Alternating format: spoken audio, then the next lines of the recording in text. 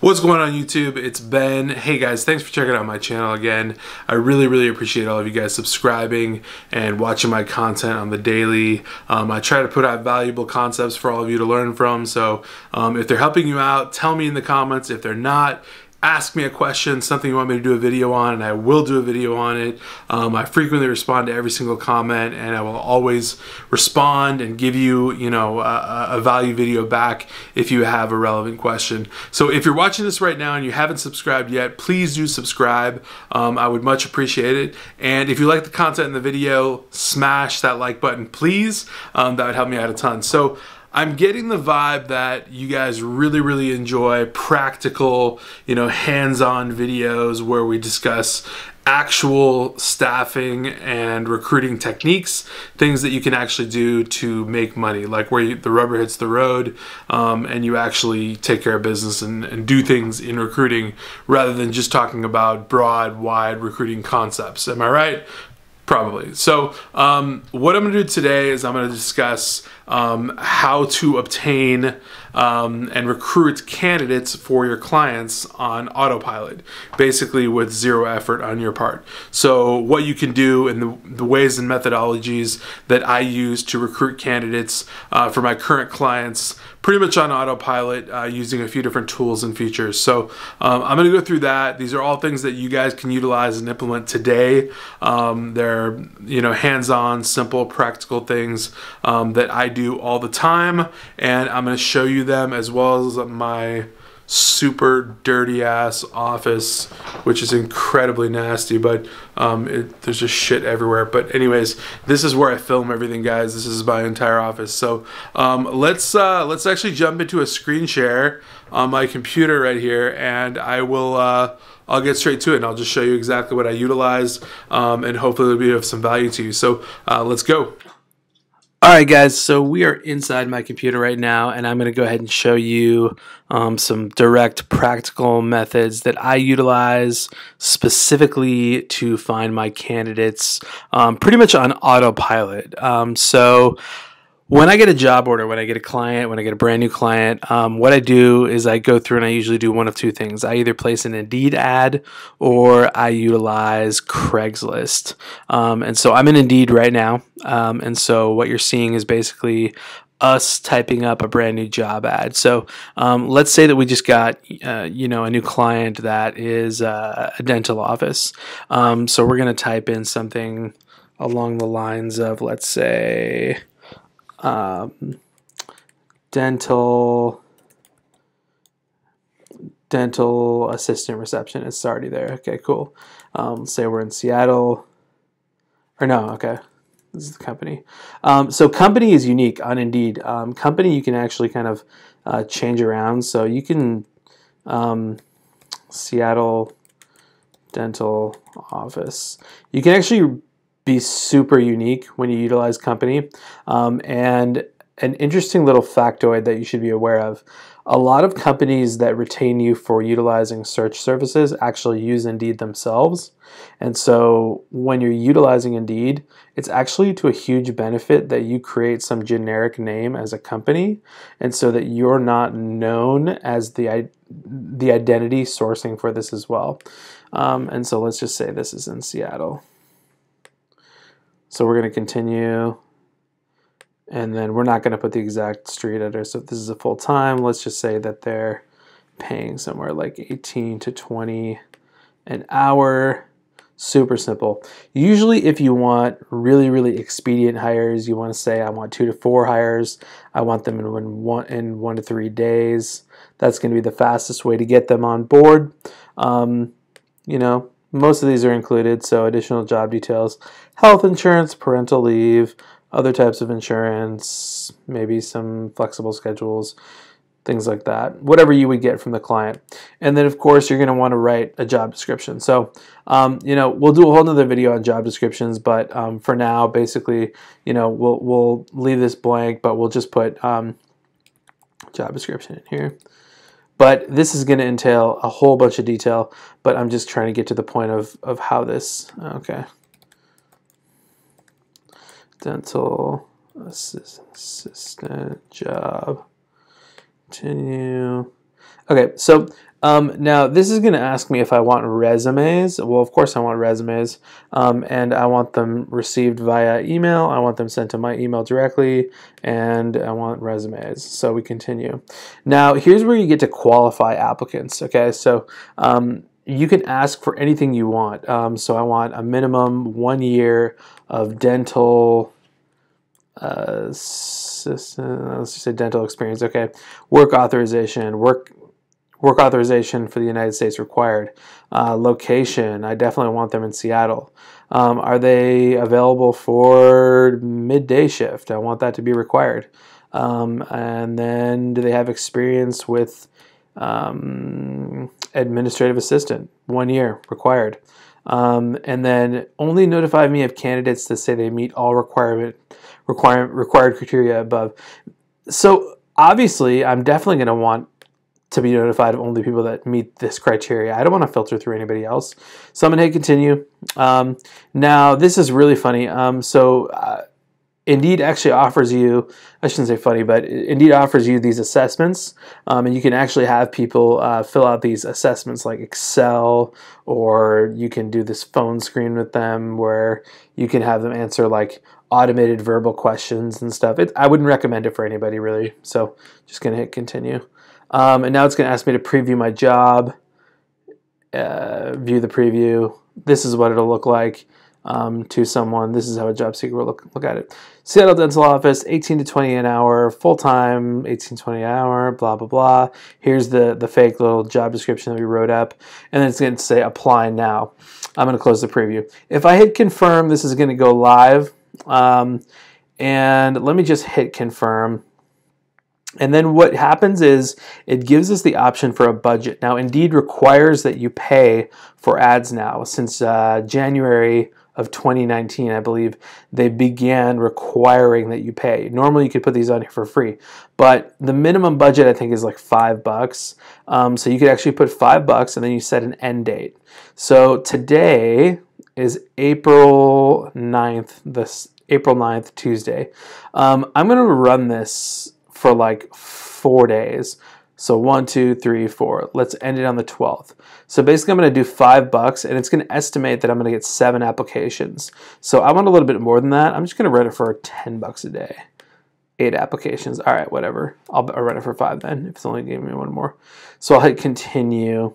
If I actually hit continue, it'll actually start to put this live and it'll take it off my credit card. So I'm going to stop there and I'm going to move on to my secondary methodology of creating a job ad, which is Craigslist. Okay, so a lot of people think Craigslist is dead, but I've personally made probably over $80,000 to $100,000 in revenue alone utilizing Craigslist job ads.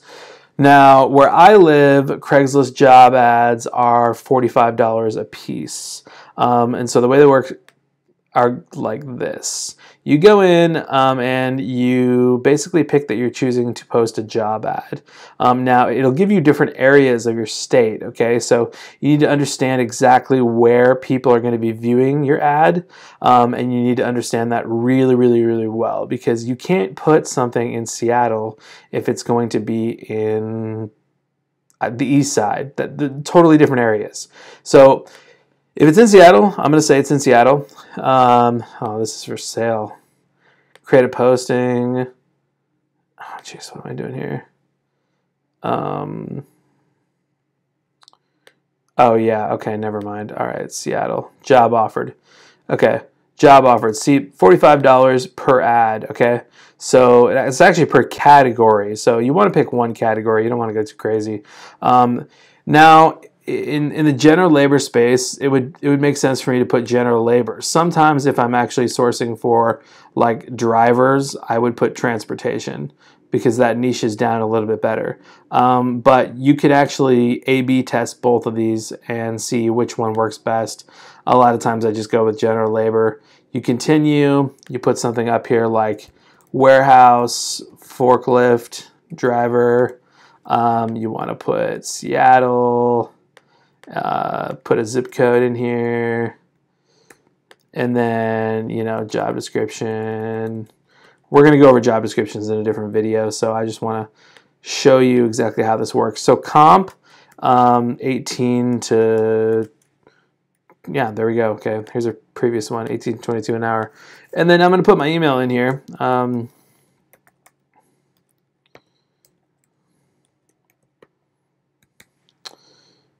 So people are going to be able to respond directly to me. I always put by phone and by text because, you know, why not? It doesn't matter. I'm not going to type my phone number in there. But what you would do is you'd hit continue. So let me just put some number in here. That's not my phone number, so don't call it.